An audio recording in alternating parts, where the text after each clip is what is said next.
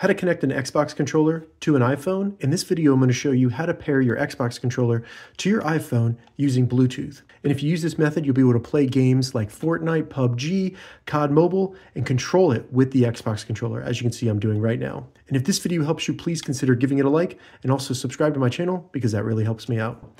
So the first thing we need to do is put our Xbox controller in Bluetooth pairing mode. And we do that by simply locating the button on the top. What you want to do is hold the Xbox button right at the top and then hold that button at the same time until the light starts blinking like that. Then go to your iPhone and open up the settings. Once in the settings, scroll down a little bit, select Bluetooth. Once Bluetooth opens, under Other Devices, you should find Xbox Wireless Controller.